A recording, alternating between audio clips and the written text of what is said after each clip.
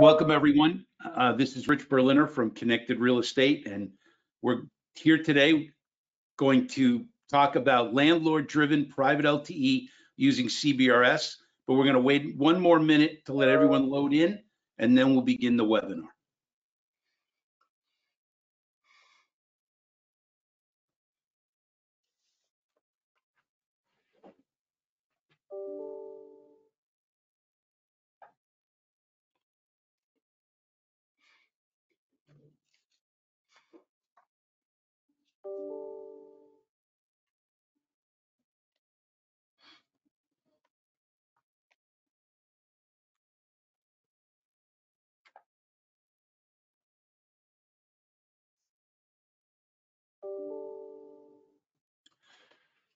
Good morning, good afternoon, everyone, wherever you may be listening to us today and watching. I'm Rich Berliner from 5th Gen Media and Connected Real Estate Magazine. Welcome to our webinar today, Landlord-Driven Private LTE using CBRS. So before we get started, let me explain what we're doing and why we're doing it this way. So I first want to thank John from Onyx Equities, John Schultz from Onyx Equities, who is the co-founder and managing principal. John called me a number of months ago asking specific questions about CBRS. And we spoke a little bit about it. And after that experience, I realized that landlords have a great deal that they want to know about private LTE and CBRS. So what that conversation spawned was this webinar, bringing together John to ask the questions and an esteemed panel of experts to answer his questions. So John, I thank you very much for teeing this up because it all came from your giant brain. And thank you for all of the rest of the panelists who are our sponsors today. Brendan Delaney from ANS Advanced Network Services, Warren Binder from OnGo, or the CBR, formerly known as the CBRS Alliance, and Jim Jacobellis from Geoverse. Thank you all for being here. So John, just a couple of housekeeping items before we start the webinar itself. We're going to take questions from the field, and please, if you have a question, we'll do everything we can to answer them. But if you have a question, please feel free just to use the GoToWebinar panel, and you can ask your questions, and they will be relayed to me. We are recording this, and we'll publish this within a few days, and everyone who signed up will get a copy of the recording here, including we'll put a link to a new piece that Oren and his organization, the OnGo Alliance, has put out called CBRS for Dummies, which I think is a very worthwhile piece to read. And if you'd like more information, you can go to Connected RE Mag or the websites of our sponsors, ANS, OnGo Alliance, and Geoverse. So John, the floor is yours. Please feel free. And thank you again for coming up with this idea.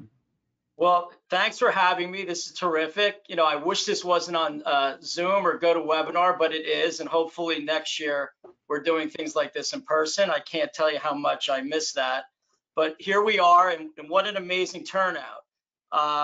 Also, what a great panel. I mean, I've met all of you and knowledgeable, and I really believe these were the right people to actually navigate through this seminar. So we actually have real take-home value.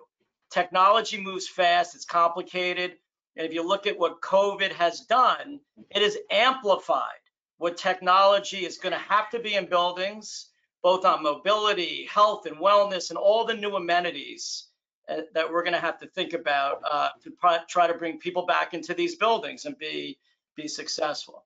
So Oren, I'm going to start with you. So anyone who knows me knows I cannot stand acronyms because I got to go look them up on Google when people are talking to me, and I don't want to have to do that. So my first question to you is, what is CBRS? What does it mean? And is it a technology? Is it something else? Give us a feel for what this new technology or service or what you're going to say can offer to the landlord. Okay, I'll try to give you my best answer without using acronyms after we get rid of CBRS. But CBRS is Citizen Band Radio Service. That's a name given it by the government. And let's get straight into it, what it is and why really people should care about it. And bottom line, it's a new opportunity for property owners to have their own high-performing, secure, private wireless network. And where is this coming from? Why is this new? And like, where did this land from? Basically, the government identified a large chunk of premium mid-band spectrum that was originally allocated to the DoD. And years ago, they used to, like 40, 50 years ago, they used to throw large chunks of spectrum to different entities. And so they took this mid-band spectrum, gave it off to the DoD, and the military was using it. But today, they're extremely underutilizing it. They're not even using like 0.5% of all this spectrum, this valuable spectrum that's out there. So what they decided to do, instead of bumping them off the spectrum and then throwing it over the fence to the highest bidder, which they do sometimes, the FCC, they decided in this case to drive innovation and make it available to everyone. They literally called it the innovation band. What it does basically, it gives property owners the opportunity to have their own 4G and 5G private networks without needing to actually buy spectrum.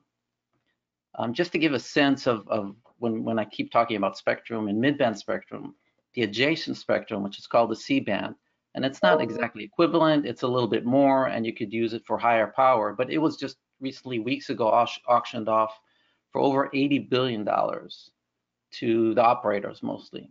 So that's just to give you a taste of how valuable, again, this mid-band spectrum is. And we'll get into 4G and 5G in a little bit when we talk to the other people and myself here. But again, just to get a taste of how this asset is this kind of very valuable asset is now being made available basically to everyone without needing to basically pay for it to buy the spectrum itself. So can I just clarify something there? So that means Sure. I own a building, and is it associated with my address? Like you're saying, it's out there. Is it attached to my building? What do you mean by free? So that's where the ecosystem comes in, and that's where it kind of differentiates. It's not licensed spectrum, which is what you get today from operators, but it's also not unlicensed, where anybody can go buy a Wi-Fi access point, slap it on the wall, and basically get Wi-Fi access. It's lightly licensed from a mechanism that basically a spectrum access system that allocates the spectrum once you put the equipment in your building. And that's all coordinated, and Brendan and Jim will get into that a little bit of examples, but that's basically all coordinated in the background by the equipment you put in your building. So once you put that in, you basically have access to all this premium spectrum. Wow, 80 billion. I read about that. It's incredible the amount of money that goes into this. And finally, landlords are getting a free perk somehow. Usually we're giving those away, especially in this market, but we'll have to see how that goes. So Jim, you're up. So I have access to this, right? So all the owners now have access. You know, how does it work? How do you pay for it? You know, how do I actually make it something tangible and real? Yeah, so I think to piggyback off of what Oren just said, this is a new thing in the U.S. for landlords, for tenants, for property managers to be able to get access to the type of spectrum that will allow you to do LTE and 5G. Previously, you got access to spectrum that allowed you to do Wi-Fi, allowed you to do Zigbee, Z-Wave, and stuff like that.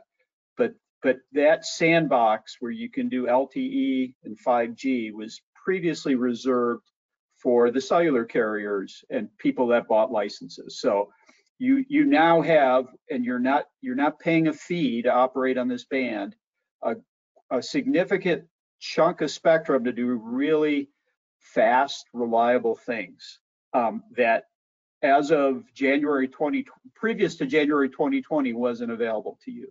So it's free. Now, why does that matter? It matters for a lot of reasons. So if you compare, what you were able to do before with Wi-Fi, you're talking about a significantly more secure wireless methodology, significantly more reliable wireless experience, a significantly better way to cover your building. So your coverage footprint increases dramatically. And then because of all this, not only does it make your smartphones and your tablets perform better, but business critical applications such as video, I think ESG monitoring is a big thing right now. Connecting EV charging stations, robotic, VR headsets, all this stuff works better because of this available spectrum that you can place a platform on. So basically, you know, 'cause I'm trying to put this in landlord speak now, you know, you guys are doing a good job. It's more secure.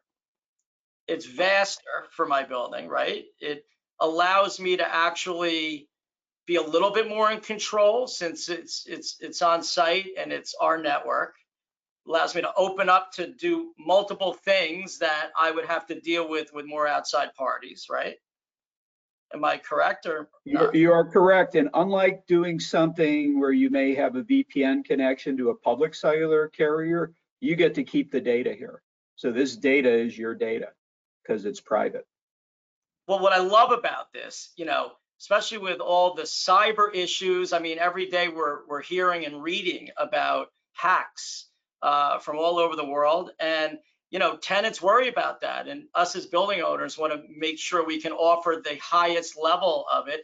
And, you know, what I'm going to talk about with our next panelist, esteemed panelist, Brendan, and look at him, he put a sport coat on. Look at this guy. He's ready to go. I love it.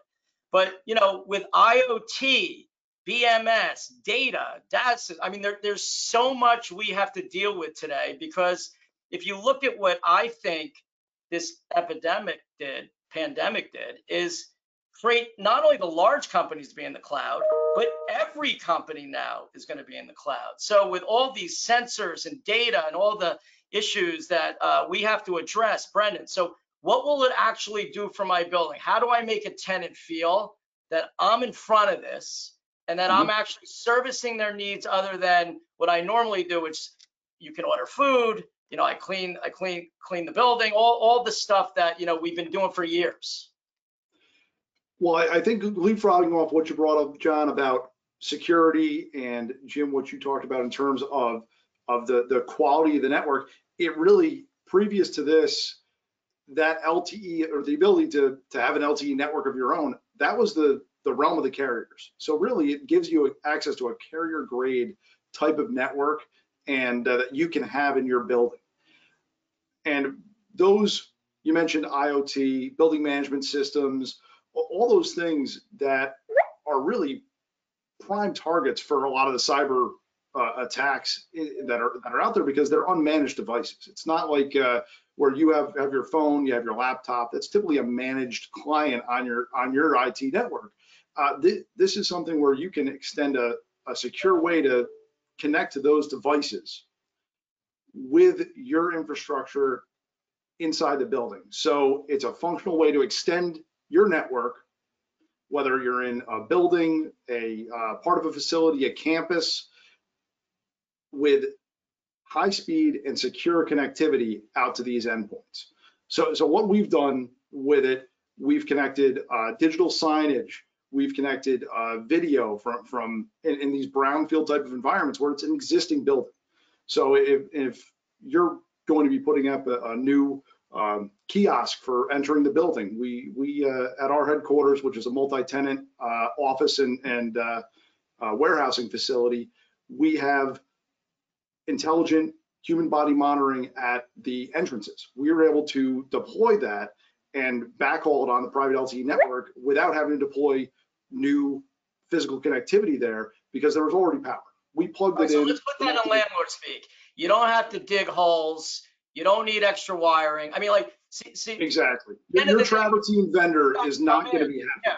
When you guys come in, you're saying this, but I want people to really walk away with like why it matters. It makes it easier to deploy, right? Like, we're doing a gigantic renovation at the Gateway Center. We're putting digital, and this is in Newark. We're putting digital signage, wayfinding everywhere, right? This is an existing building. Like, we would want it to be easier for us to not have to dig up the floors and do all the things that you normally had to do.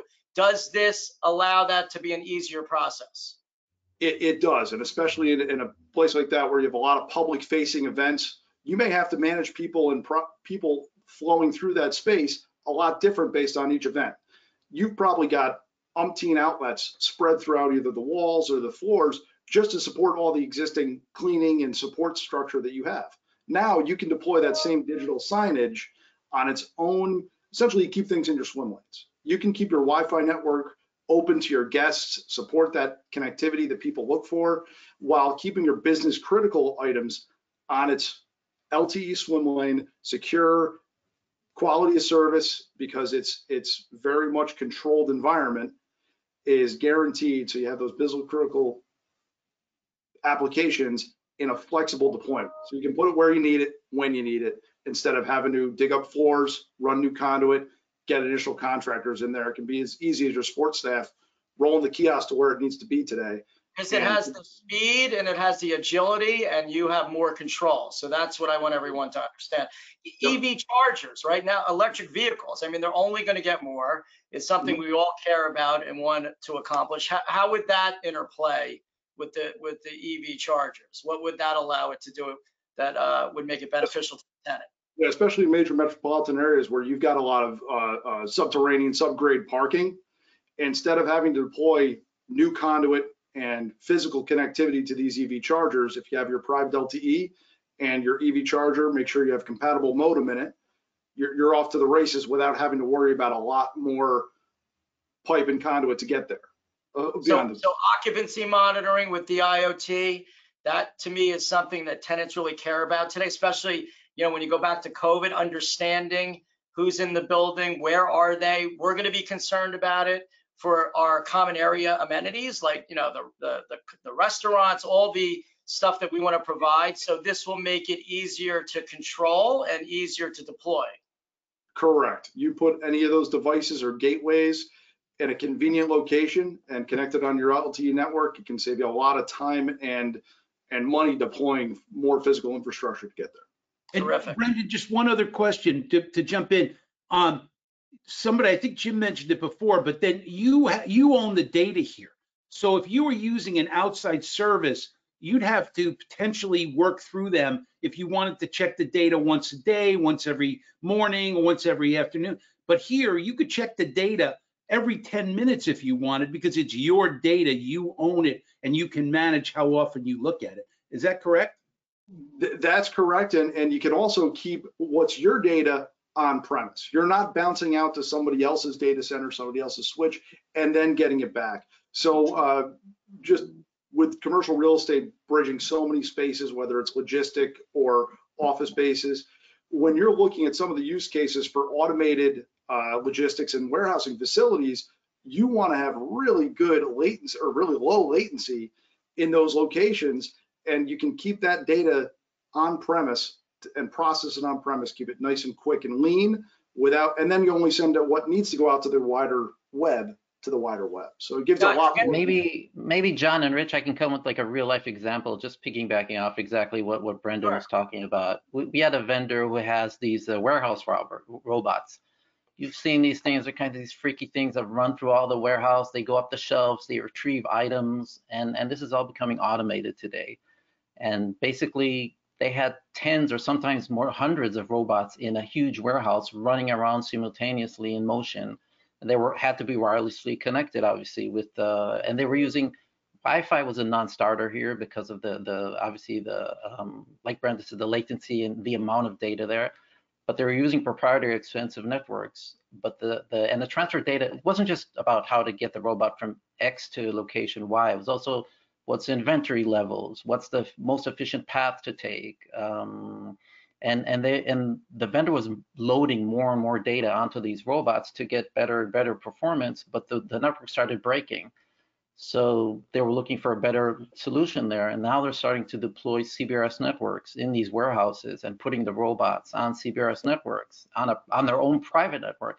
They own the data, they're getting the performance, they're not paying a premium, and again, just one real life example of how this could come to fruition in a different example. Yeah, I mean, I don't remember the company, but I see those commercials where when you talk about latency, like they're trying to get an order out or check inventory while they're walking the warehouse, and it was just, you know, not going fast enough. So, and the more that we automate with AI machine learning in these robots, the more you're going to need this, in my mind. And the same thing's going to go for buildings, right? And just how your amenities are used. So Oren, now that you sort of chimed in, I'm going to stick with you. So is the plan for this to be able to also be used for voice? Because you, at the beginning, you said, okay, have your LTE network for those things and have your Wi-Fi and voice for those things. How does this come together eventually? And what's sort of the value proposition for it? So all the examples we talked about till now, everything that Brendan mentioned and Jim mentioned, myself with the robot, that these were all private networks, local networks that you build. And we didn't mention things also like laptops. Today you have laptops from Dell, HP, Lenovo. You have iPads that connect to CBRS. But again, all this is talking about using data within the building and on private networks. Once we talk about getting cellular coverage, that would kind of be phase two. And again, this, you'd have to enable now connectivity to the operators. Now you need AT&T, Verizon, T-Mobile to get on board, where you can, your customers, your tenants can walk into the building. And I know, and we're hearing for customers that there's a ton of coverage issues, dead spots of cellular. And to be honest, Verizon or AT&T aren't going to come, with all due respect to John, they're not going to come into your building and solve it, because it's just not there. There's thousands and thousands, tens of thousands of buildings. It's just not what they do. And there's lead coverage on the windows that are bouncing off the macro. So we do know that indoor coverage is an issue. So CBRS will be able to, and again, this is separate from the private networks, but you'd also be able to use CBRS as a neutral host, where you would basically go from your AT&T/Verizon T-Mobile network onto the CBRS network, keep getting your service, keep getting 5 bars everywhere within the building, again, while connected to your network. But for that, you do need the operators to get on board.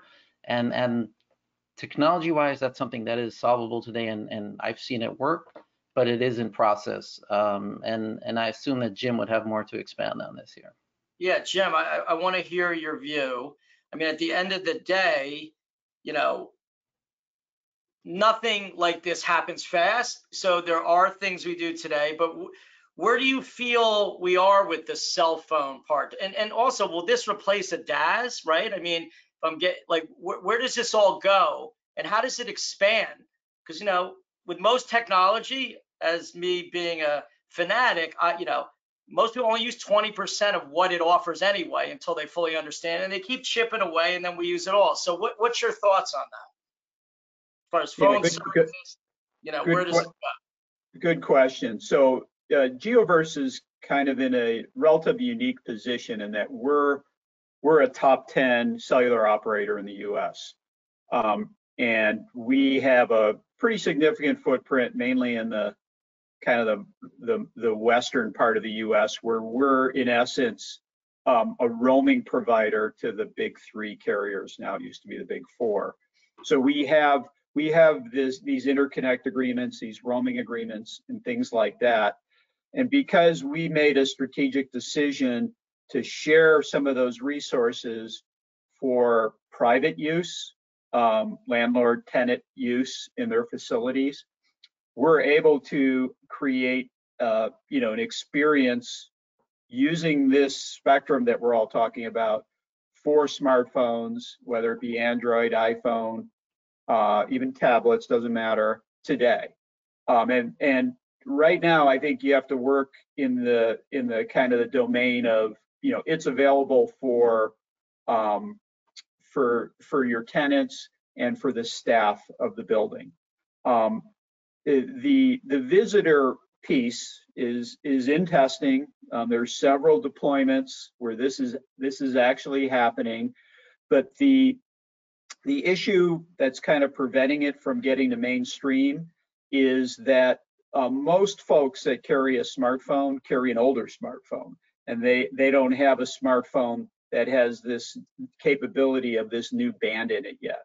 But over time, 2 years from now, that will change to where there's a critical mass, and kind of that same fabric that you're using for all this other stuff right now will be able to accommodate visitors coming in and using the network, as Oren described, as what we call a neutral host in the industry, but I think you might call 5-bar service for visitors or something like that. Yeah, like you got to walk before you run with anything, right? So I've been like trying to keep a list in my head, like I'm up to 6 of where I could use it right now in our buildings, right? Knowing as the phone cycle happens, we're offering something that will be more powerful, right?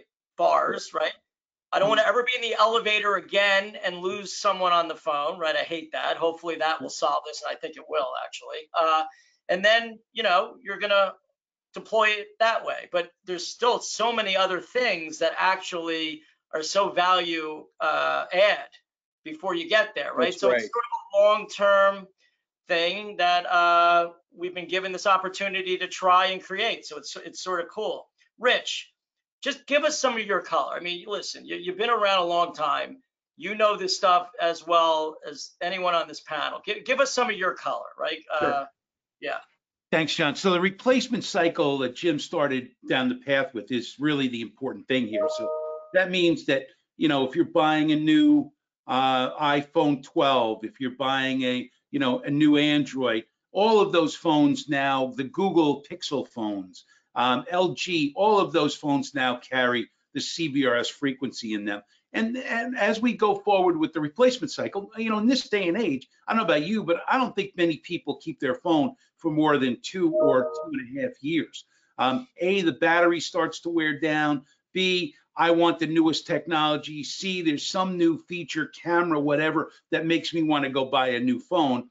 And now they'll finance it. It goes with a package. But at the end of the day, as that cycle goes down and people replace those phones, more and more people will have CBRS in their phones, and will wake up one day and it will be able to be used by visitors to your buildings because they've replaced their phone and it now has CBRS in it.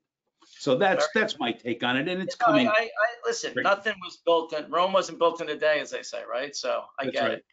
So Rich, I'm actually Brendan. So there's 2 more questions I'm going to ask. I'm going to start with Brendan on this question. Then the most important question that every landlord always asks is, how much does this cost? What's my ROI? And make me feel like I need to do this, not just want to do this, right? I mean, at the end of the day, but Brendan, how do you actually get started with this private LTE network, right? You know, it's new. We can't just call Verizon or whoever we call, right, and say, please put this in. You know, how does this operate? So and where it doesn't put so much strain that it's something that, you know, we don't want to do. Exactly. Well, I'm sure Verizon will be happy to sell you more SIMs, John. So rest assured, if you call them, they'll sell you something. They will. But in terms of getting started, it's really, especially at a change of use or an upgrade of a building or facility, it's a great place to start. And you reach out to anyone at the OnGo Alliance, member companies like Geoverse or ANS, or folks like Rich, who just know a ton of people in the industry. And you start talking about the challenges you have or what you're trying to do in your facility. And that way you can say, okay, you know what, I want to deploy digital signage or enough connections where I can make my facility dynamic from a day-to-day basis. And you start there and say, okay, how much would it cost me to deploy that physical infrastructure versus putting a layer of your private LTE network in there, from your radios that connect out to the devices you're going to have on the network, be it a kiosk, camera, digital signage, whatever you want to put on that network, your EV charging stations. And you start to think about, this is my first, the toe you dip in the water. And from there, you start to realize this is what else we can put on the networks, whether it's your point of sale for vendors that are coming in. It allows you to do things like be your own service provider in your footprint. If you have seasonal kiosks, instead of having to put down a piece of copper to get them out there for their point of sale, or have them try to be on the Wi-Fi and have long transaction times, you can give them a handset, give them a tablet, let them run the point of sale over your network, and just get a bigger piece other than just the real estate footprint. And like you said, you're a real estate person. There's a lot of folks that can offer a managed services type of approach, so that it takes the onus off of you. You offer the services, you provide more value to your tenant in this strange and competitive time, and let the folks who design, build, and manage networks do exactly what they do. And, yeah. So Jim, managed services, right? So tell me your process of what that would be, And, is there a lot of out-of-pocket costs? Can you amortize these costs? Like, how do you make it, feasible as far as dollars is concerned? Okay, well, good question. And just like anything else, there's options to either buy everything outright and do it yourself, or rely on a managed service partner. And Geoverse can be considered a managed service partner. And I think the equation, John, that if someone like you were going to be considering this for one of your buildings would be, okay, do I have an IT resource that I can dedicate to this right now? And typically, the headcount for IT guys, even though it may be there, they're really hard to find, and they're really hard to find a good one these days. And then finding one with cellular networking and radio experience, you're probably, the odds are that's going to be very difficult. So we're taking the approach where we can work in a number of different ways, including a full subscription offering for this sort of service, managed service, provide all the equipment, everything you need, have a company like Brendan's come in there and install it, and just pay a monthly fee, perhaps work with the operator to do different things. And we're taking away, demystifying the complexity, giving you a portal so that you see all your data, you're able to manage all your data, but we're doing the rest in the background. But again, that's an option, but there's many ways to deal with this right now. That part of the ecosystem is pretty mature. I'm going to ask Jim another question, because every time I ask one, he says, good question. He makes me feel good. So I'm going to ask him the next question. So Jim, obviously I get it, but my tenants, like, why will they care? I get it. Right now, it's going to be more flexible for us. It looks like we have to do less work deploying this. If we have kiosks or events or different things that we want to deploy in the building in different spaces, it seems like it's easier to turn on and make it work. But, and what I was told is, if you're in multiple buildings as a tenant, this is a much more secure way to transmit amongst buildings. So that was something I was told that I thought, okay, that's a really good thing to tell one of my tenants. What are some other things we should tell our tenants on why? Great question, John. Better than good. I love it. Well, I mean, you kind of answered your own question in a lot of ways, in that this is a new utility for them. It's a fourth utility that provides them with a level of security, gives them kind of a more reliable, I mentioned security, but then also if you apply security to the voice, let's say you're concerned about policy and you need to have, even you're in a financial industry and you need to have even your voice, you need to have even policy behind your voice. You can create those sorts of policies, those sorts of security enforcement that you previously couldn't do with a Wi-Fi network, or even with bringing in your own cellular network from the outside. But if you go, let's say you go down the warehouse, let's say you're a just-in-time manufacturer, you're in warehousing, and you're bringing in some of the robotic things that Oren talked about, or you're now, because the world is paperless, you're using VR headsets instead of carrying around floor plans and things like that. You basically had to rely on a wired connection or something from the outside to make that happen. Now you have the ability to make this happen in, I'm going to use the word 5G-like speeds, but faster with better quality than you ever did before. And I hope that answers your question, but there's a number of application roads we can go down. Yeah, no, let me jump in for 1 second and give you a real world example. So say the TI that you've given some new tenant has been done, or they've taken the space exactly as it is.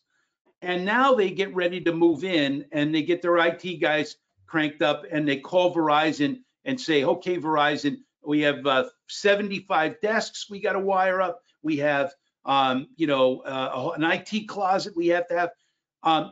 This would obviate all of that, would give you sort of instant ability to have everybody come in, put their laptops on the desk and be ready to work that single day. So That's right, Rich. And then on top of that, instead of having to create wiring in a building you're converting to a warehouse or manufacturing, you can do all this autonomous stuff. That's pick and pack, whatever you're doing, with that same layer that you just mentioned. So it's a multiple play. And it's So secure, and it's really secure. I mean, That's right. that is like paramount with everything going on right now. So. So we Yeah, were and also to doing a story leapfrog for off this. of- Go ahead, Brendan. One quick thing to leapfrog off, in a manufacturing environment, you don't even have to have the automation to see some value here, because we deploy infrastructure. We've recabled manufacturing spaces, and the cost to retool that, when especially today you need to be flexible to change with the times and deploy new equipment and recable, you can save a fortune by being able to do that dynamically, and you have to worry less about a fork truck or something running into a jack and destroying your infrastructure and having to wait for somebody and having a line down for something as silly as that. So it's even beyond just an automation play or that forward thinking automation. It can have a real impact for manufacturers today that are not automated yet. Right. So if you've got mixed use real estate, John, where you've got lower level is retail and the second story up is a carpeted office, you can now give them the ability to run their terminals. That's been discussed a couple of times, but to run their credit card terminals off this network very securely. All right, so that's what we can do. And then, Oren, I got a question for you right after this. That's what we can do. How does it save money for the tenant? Is this a more expensive proposition, or is this a less expensive proposition in the long run? Who wants to take that? I thought, were you asking Oren, or did you? No, that was a Brendan Jim Say, question. who wants to So take that? You guys are selling this stuff. I'm hyping it. Go ahead, Brendan. I'll let you take it first. I think it allows you to offer an ease of use and ease of deployment for your new tenants as you bring folks in. If you're the one-stop shop for these things, you can leverage some economies of scale for them by being that single point of contact. It avoids them or decreases the number of vendors that they'll need to bring in as they move into your space. So it lowers the bar of entry of moving from wherever they may be and established to your space as a landlord. And what about monthly costs for the frequency? Is that cheaper?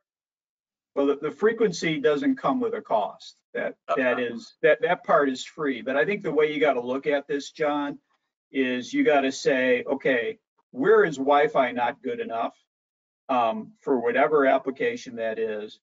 And if you have a high-speed Ethernet or a high-speed fiber deployment, can this replace that high-speed fiber deployment? And then getting your phones and other devices to work on it is kind of the triple play, if you will, for what we're talking. Will this ultimately replace DAS systems or no? Yeah, I mean, first of all, DAS is an industry kind of term for and an antenna network that basically amplifies signal from cellular carriers. The traditional DAS, the CBRS network can pencil out as low as in the 70 cents a square foot arena, where I don't know, Brendan, DAS, but by the time you're done with DAS, it's significantly, probably close to $3 a square foot in that neighborhood, to high twos in there. A lot depends on your use case and where you're at. So, Gotcha. So I think there'll be buildings that traditional DAS and CBRS will coexist, because at the end of the day, this could be capacity for carriers. It could be a lot of things. Gotcha. It will unlock a lot of buildings that couldn't afford that higher cost of DAS for just that one use case. But you quadruple the use cases you can use this for, as we just mentioned and covered some of the stuff. So it is a DAS kind of alternative, but it will be even more so as time goes on. So that's good. So Oren, we mentioned 5G before. Is this something building owners need to be thinking about in a very concerned way? Is this going to replace Wi-Fi? Like, what's your thoughts on 5G? So, yeah, 5G is an interesting topic, but I think people should think about it less in do I need 5G and more into what am I trying to achieve here? What am I trying to do here? Because I'm not going to name names, but there's a lot of people out there hyping 5G and selling 5G, but you're not buying 5G. You're basically enabling use cases, and every single use case we just talked about till now, all the way from the robots, the security, wireless security cameras, the door locks, the sensors, digital signage, emergency communication systems, everything that we talked about works really well on LTE, on 4G, and performs really well. The devices are out there, and I'm not ragging on 5G, but I just want to say that you don't need 5G. You need to address these use cases that you're looking to address. So again, everything we talked about works on 4G. 5G is coming. Not only that, but CBRS will work on 5G. It's basically, like I said, it's a spectrum, and that same spectrum in the OnGo Alliance, we've already put together the specs, and I've seen it working in labs, and there's certain trials with 5G working, but you need specific devices, and again, it's coming, but if you want to deploy something in the next 6 to 12 months, my personal recommendation is look at the use cases. Are they solved by LTE? The price points will be lower, the delivery will be faster, and after that, you could totally evolve to 5G. Now, I will say, in a few years, you'll be able to walk into a room and start swifting off screens like Minority Report with a 5G network and doing stuff like that. Yeah, cool. I mean, that's going to happen. 5G will get here. I'm not saying it's not going to get here, but today, personally, I mean, I would say focus on what you're trying to get done, and you'll probably find out that all of it can be done today with 4G, with CBRS on 4G running on LTE. Yeah, I remember when 4G came out, it was the same thing, right? Again, this is a process, and I guess there's low, mid, and high band, right? So I guess it depends when and how that all gets to in our buildings, because it's going to have to, and we're going to have to think about that, right? Because can it pass through the glass, the walls? Do you need extra sensors? There's all sorts of other conversations that are going to need to go on. Right, and I will say that, and again, I want to go back to say that CBRS can bring you to 5G. We'll bring 5G into your building, and that's a great thing because, again, you're not, like we said, these operators paid tens of billions of dollars for 5G spectrum. You're basically being told now. Will that help the security of the network being a combination of that or no? 5G did add some security layers, but right now we're really happy again with the security level of 4G and what we're seeing with LTE, but 5G does add some security levels, but mostly where it really does well is the latency that Jim talked about. When you get into these crazy scenarios where self-driving cars or remote operations and again, we don't know yet what the use cases where 5G will really shine because they're not here yet, but it's kind of more of a build it and they will come, and that worked with 4G as well. Hey, now we have we're ubiquitously connected all the time. We couldn't do that before 3G. Just gotta hope when you get the use cases will get here. But there's something behind this curtain because everyone's spending a lot of time and money on it. So and John, there's tons of marketing around 5G, but I think for guys like you, there's going to be a private 5G and a public 5G, and the public 5G is going to be somewhat out of your control. Your smartphones are going to be faster, and you'll be able to watch videos in a more prolific way when you're out on the street. Yeah. But the private 5G, that's going to take a different course. And I think if you, there's a lot of unknowns, as Oren said, and there's most of the use cases that you think you need 5G for, you can accomplish with this. But IoT is going to be where the private 5G, where you're going to start seeing the kind of the technology advancement is on that private 5G side. So a lot to stay tuned for, but this band will get you there. John, the analogy I use is like we didn't know that Uber and Lyft were coming when 4G came about. You'll see things coming that we go, well, boy, that makes a lot of sense, but we didn't know that was coming with 5G and these things. So we are at about 2:45, and we've got a ton of questions. So I'd like to jump in, John, and you can feed these to whomever you like. some really good ones, and it looks like these are coming in most cases from real estate people. One of the questions, it looks like that, I'm not sure who this came from, but is there a max power restriction on what you could do with private LTE? So one of you guys, Jim or Brendan, want to handle that one? I mean, yeah, there is, when you get indoors, there's a max power of what equates to 1 watt from the radio, and there's certain height restrictions. And that's actually a good thing, because that means that these networks aren't going to be interfering with each other.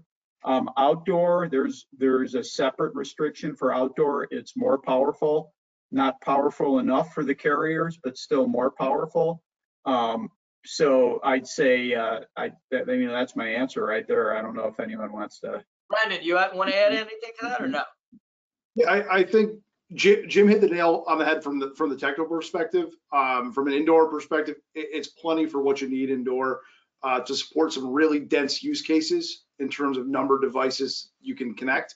And from a typical campus environment, it's plenty powerful enough for that. Like Jim said, it's not what you're seeing on top of a cell tower, like what the carriers are used to doing with their LTE networks. But if you're trying to control the LTE on a campus, it's great for a small cell type of application. Yeah, that's what I guess Apple's deploying It's very that on good. their campus, from what I heard. So, what's the next one, Rich? Do most users today support private LTE native, or do they need to add a dongle? I don't know if you mean user, probably devices. Let's assume that he meant devices here when you want to connect a device. So right now we're looking at over 200 different devices. We've seen that support, and like I said, we have all these laptops coming off, but the typical laptop that people are working right now at home, if it's not the latest one from Dell or Lenovo, it probably does not support right now CBRS. But again, we're getting more and more. Like I said, we have 200 right now. More and more coming out. Like you said, the new iPhones, Google Pixels, Samsung Galaxies, LGs all support CBRS. If your device does not support it, yes, you would need a dongle. A USB dongle would work to basically enable that radio band. What's cool here is this is basically I'm trying not to say the acronym, but a 3GPP and LTE. It's basically a standard LTE band here. So you're adding a band 48, it's called. And so it's a stand. All you need to do is add that band and give your device access to that band, and you're good to go. But I don't want to oversimplify it. You will need, in some cases, a gateway or a dongle to get access to it. But hey, Rich, so the newer laptops that are going to be coming out, you're going to start seeing laptop. And I think this is where this question was. It was a dongle. Right now, most laptops don't have this capability, but I think some of the newer ones are going to have it, including Dell's. The Apple iPad has it. A bunch of Android tablets have it. And one of the really big use cases right now is providing students on the other side of the homework gap with a hotspot, so that they can do homework. They can get broadband. And so the school districts and the cities that are doing this and using CBRS to do it are actually providing the students with not only that laptop, but with a little hotspot. And most times it's not a dongle, it's a little like MiFi device so you get Wi-Fi out from the computer to there and then back, but you get that strong CBRS signal to send to the student's house. And in my work with discussions with T-Mobile, I think they've got a device from Inseego, a MiFi device that actually does have CBRS. So, yeah, but that's exactly. Jim, I'd like to stay with you for this. Can you discuss carrier roaming onto and from CBRS? Will UEs require dual SIMs to operate on commercial network and CBRS network? This is a lot. Well, how does one network to another? Right now, Geoverse can do this in either a single SIM mode or a dual SIM mode, is the short answer. But Geoverse is unique in that we're not unique, but we're different than someone putting up a network by themselves, because we have that carrier code we bring along with it. And so Oren could probably address the CBRS Alliance, or now the OnGo Alliance, offers a different sort of code. And you could probably say where you're at with that code, Oren, the shared HNI. Right, and not to get really into it too much, but bottom line, dual SIM works, and also there's something today called an eSIM. So you don't have a physical SIM, you basically have a software SIM instead of using those small physical SIMs. So we're also enabling those to support neutral host. So there was a question about data. How granular is this data? Does this provide for any type of location-based service solution, such as crowd tracking or geofencing? Well, yeah, I mean, the beauty of a network like this is it's private, and you can integrate APIs from third-party applications into the network to do that kind of thing. And Brendan, I don't know if you have any of those in deployment right now, any geofencing, but one of the areas that we're seeing with geofencing is on construction job site, where you want to make sure those tools don't leave the site, so you kind of geofence the tools and that sort of thing. But as indoor starts opening up, you'll see more and more of these sort of application layers come on top of this.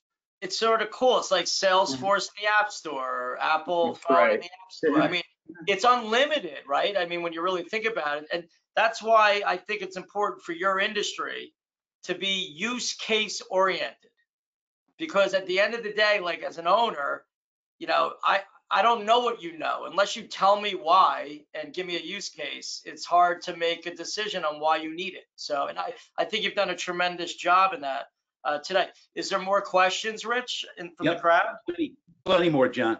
People were really interested in what we had to say here. So this one is interesting. Please explain two-way radio communication option.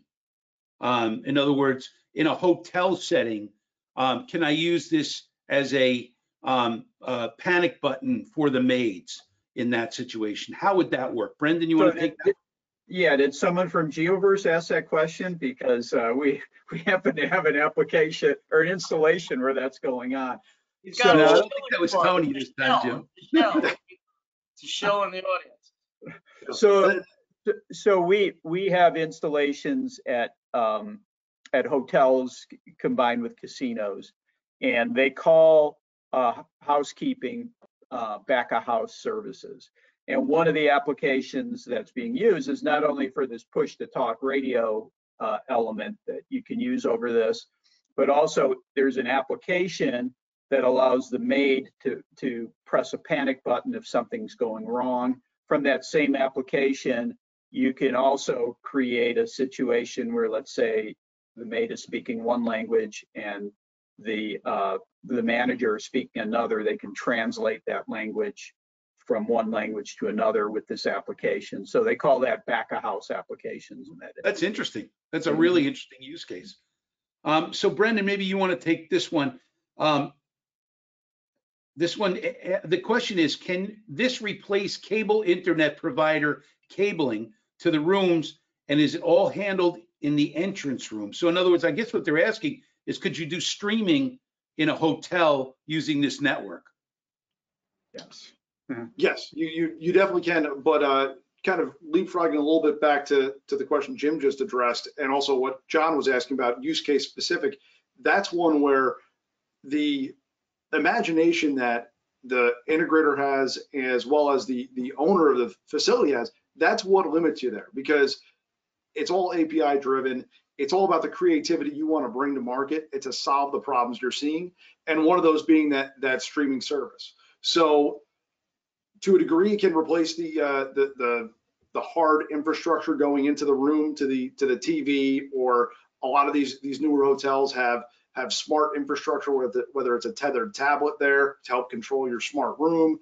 There's a lot of neat stuff that's being deployed in these scenarios, but yeah, it can severely decrease the infrastructure costs of deploying wired infrastructure throughout the facility. So you enter at your head end. That's essentially the last place that the two-room cabling goes. Everything else is to your private LTE radio network, and then it's an air interface to whatever device you want to put on, whether it's streaming devices, whether it's the use case Jim referenced, point of sale for for your food and beverage folks. So it really allows it to keep everything on your network and let the guest network do just what the guest network needs to do. Yeah, Brendan's given you an example from a hotel, but where we're seeing, I think where that question was, can you basically become a WISP for a multi-tenant facility? And where we're seeing that play out with CBRS, wireless ISP. So replace service provider. service provider, someone that provides a high-speed internet. So thank you. So no acronyms. Yeah, I know. But Oren started with 3GPP, so I thought this was. You didn't. I had to stop. So where we're seeing this play out, Rich, is if you're familiar with older apartments, which you're probably not in New York City and more the garden style, the ones built like mid-90s or before don't have fiber going to all these buildings, and so they have a difficult time getting. And most of the tenants in those buildings aren't even cable subscribers anymore. They just want to use the internet. So they have a tough time getting an internet connection. They have a tough time, getting a lot of things that we take for granted. And you can't, those buildings aren't wired that way. So we're seeing a move to use CBRS as the connectivity link to enable not only high-speed internet service, but also create amenities that are more available for more modern buildings. But you can use CBRS for that. You can use it to put in surveillance cameras on the property and that without ripping up the concrete. So again, it's like shot spotter. In other words, all that stuff in these older buildings that didn't have fiber coming to them. And frankly, the fiber providers aren't interested in going into these places and ripping up the concrete and doing what they need to do unless they have to. So that's where we're seeing that play out. So it's good. So Jim, just to go back to one of the things. It's good. It's good for cord cutting.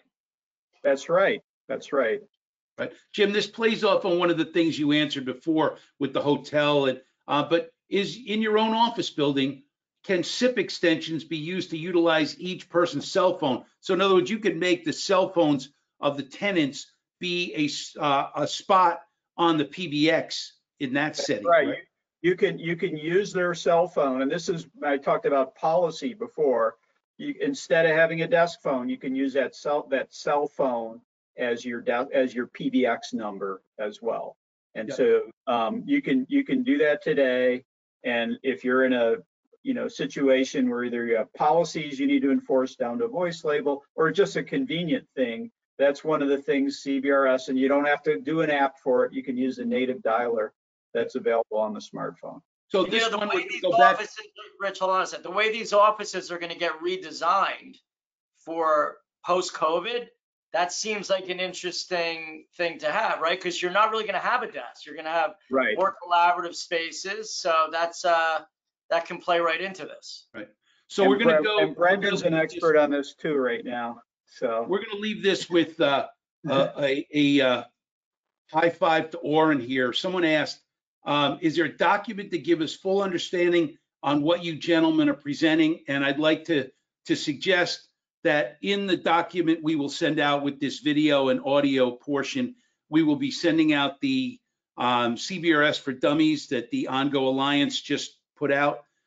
Everyone will get a copy of that.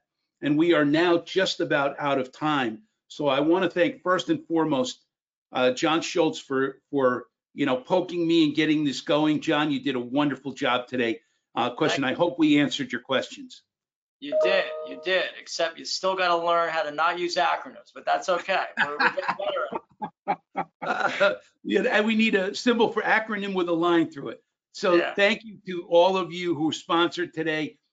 Brendan with ANS, Advanced Network Services, Oren with OnGo Alliance, and Jim with Geoverse. Thank you all for participating, and thank you all who listened in today. We had a great crowd with us today, and thank you again. All of you will be getting this within 48 hours of this broadcast, and we are done now with the webinar. Thank you for attending. Thanks for having me. Appreciate it. Thanks, everybody. Thanks.